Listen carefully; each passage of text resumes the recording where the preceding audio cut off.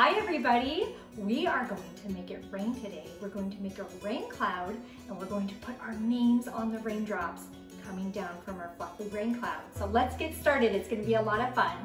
All right, so now we are ready to make our raindrops.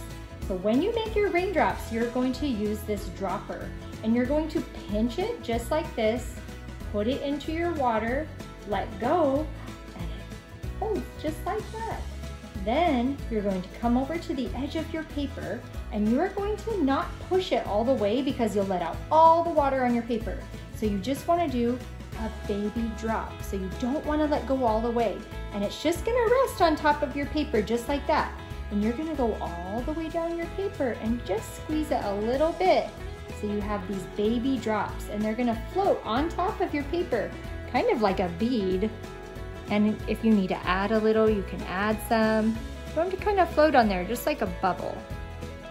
And go all the way down your paper. And you might have enough in your dropper to do the whole paper. And see how I'm leaving some space in between?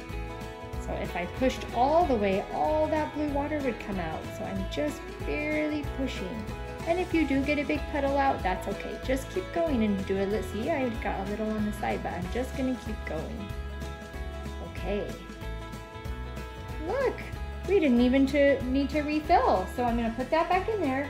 And now is the fun part. We're going to make it rain. So we're going to take our paper, we're going to carefully lift it up, and you can have a grown-up help you with this part. And you're going to stand it up on the cookie sheet. And watch as the drops go down. And you might need to tap it a little and give it some help. But all those drops are gonna rain down to the bottom. And if they don't rain down to the bottom, that's okay. They'll eventually do it. All right, so now all my drops are pretty much making their way down. You might have to give it a little shake, a little tap on the back. That gets all the water to go down into the cookie sheet.